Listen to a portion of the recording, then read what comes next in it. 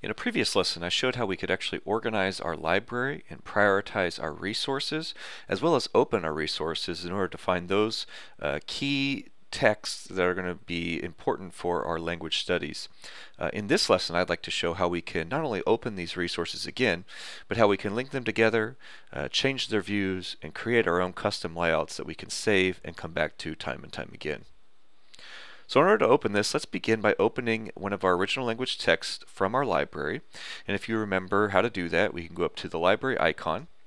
And within the find bar, let's go ahead and type Bible, and then Lang Hebrew. And this will show us just our Hebrew Bibles. And then once again, we can get rid of all of the Dead Sea Scrolls by typing the -sign series dead. So now we're left with a small list of Hebrew Bibles. So if we'd like to open the Lexicons Hebrew Bible, we can simply click on the title within the library, and that will open our Hebrew Bible within our layout. There are easier ways to open our Bibles than going to the library and typing all of those commands into the find box. One of the easiest ways is to actually go up to the command bar here in the top center of our layout and simply type the acronym for the Bible we want to open. So if we wanted to open the English Standard Version, we can type ESV into the command box, and notice how it brings an option, Open English Standard Version. Simply hit Enter, and it'll open the English Standard Version. And notice that it opens to the exact same verse that we currently have open in our Hebrew Bible. If we wanted to open a Greek Bible as well, we can once again go back up to the command bar, and let's say I want to open the Nestle Aland 28th edition. I can type NA 28. First option is open Nestle Aland Greek New Testament 28th edition. Hit Enter, and it will open the Nestle Aland 28th edition as well. Notice that it opens this original language text in the same panel as our Hebrew Bible and has tabbed these two Bibles in the same panel. So now we can switch back and forth between them depending on which testament we are currently located.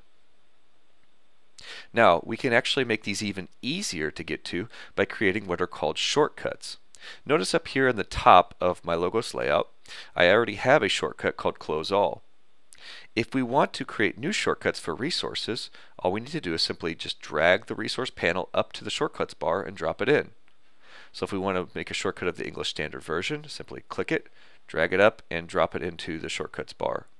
Notice now we have an icon here that will open the English Standard Version. We can do the same thing for our Hebrew and Greek Bible. So for our Hebrew Bible, we can click and drag it up and drop it in. And for our Greek Bible, do the same thing.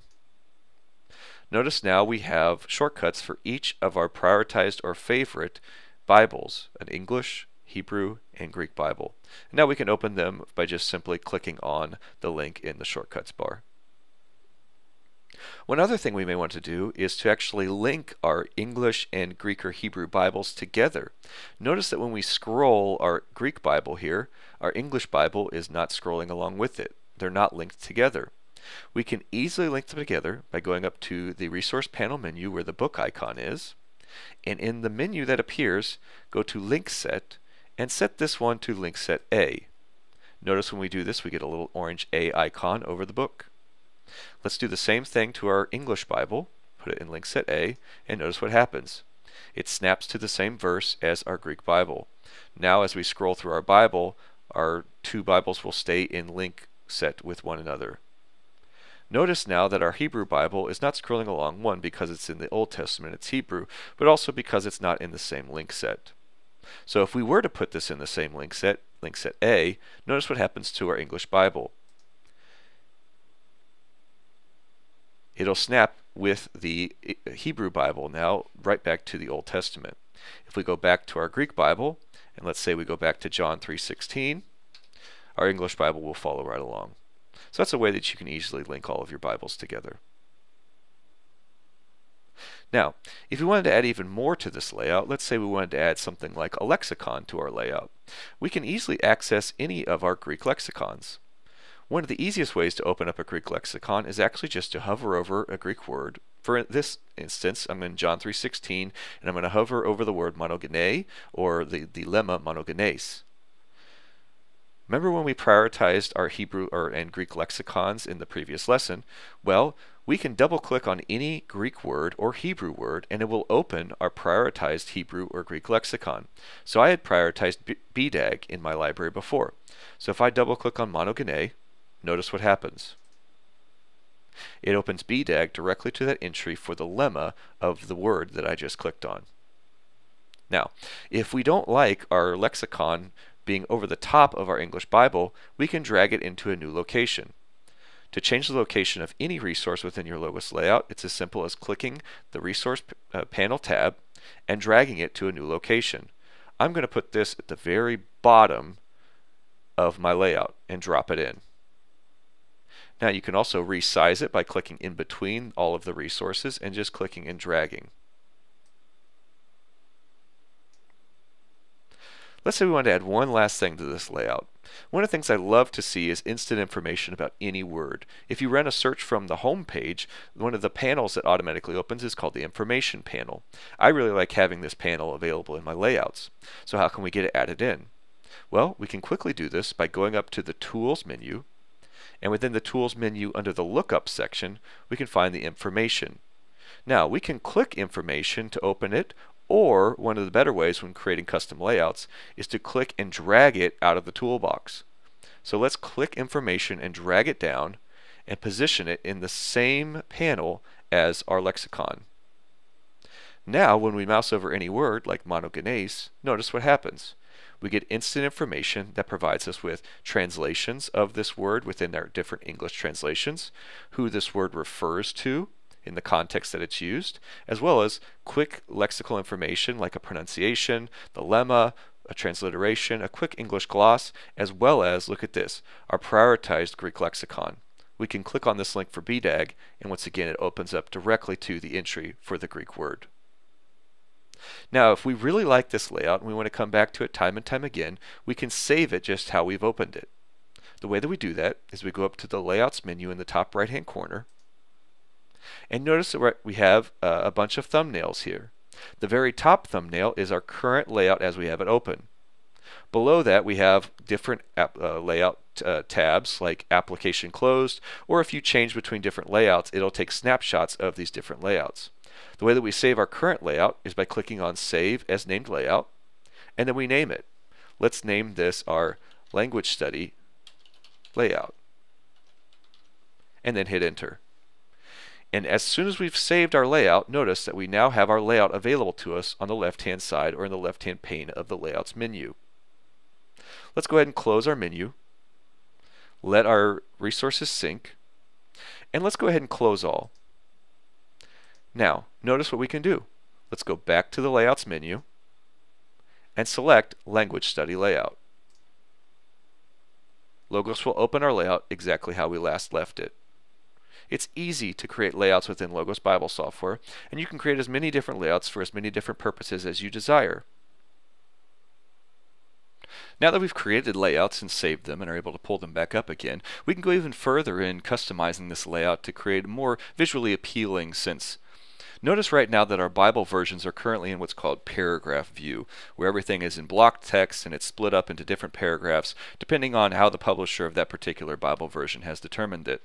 Perhaps we don't want these paragraph breaks, and perhaps we also want our text to line up a little bit more cleanly between our English Bible version and our original language text. Notice as I'm scrolling through my original language text, it doesn't always very cleanly line up between the two verses. Well, we can easily adjust this by going up to what's called the Visual Filters icon button within the Resource Panel toolbar. It's the little triple circle button. If we click that, the option that we're really interested in is what's called Bible Text Only. From this, we can adjust how the Bible text is going to appear to us. If we click Bible Text Only, notice what happens to our Nestle-Aland Greek text. It adjusts it based upon which options we have selected down below. Now there are a couple of options that I would highly recommend having checked for this purpose.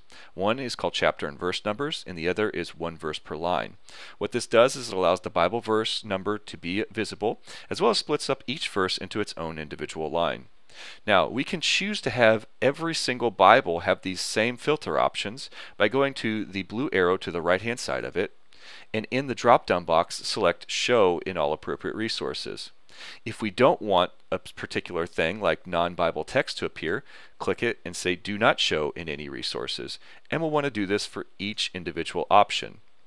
Now what we've just done is we've allowed all of our Bibles to show these same options. Now if we want to turn on Bible text only for every single Bible version in our library, we can do the same thing here. Show in all appropriate resources. Notice what happens to our ESV as soon as we click this. It has now changed to the same Bible formatting option as our Greek text. And notice how nice and lined up these verses are now. Now we can scroll through each particular verse, and our Bibles will stay nice and in sync across as we scroll through. There's one other visual filter I want to turn on for all of our Bibles. It's called sympathetic highlighting. Go back up to the visual filters icon and find the option called sympathetic highlighting. To the right of it, click the blue arrow and make sure you select Show in all appropriate resources. What this allows us to do now is highlight or select any section of text within our original language Bible, and the corresponding text will also be highlighted in our English version. Now this will actually be highlighted in every single Bible version that we have available within our layout. We can do the same thing with the English text. Maybe we want to see what the Greek text is. All you do is select a section of text in the English, and it will highlight the corresponding text in the Greek or the Hebrew, depending on which version we have open. So hopefully this was helpful for you in showing you how you can create quick layouts for your language studies, how you can save them for later use, and then how you can further edit and change the way that your biblical text is viewed, so that way you can have an experience that is more catered to your personal study habits and not to someone else's. Enjoy studying your original languages. Until next time.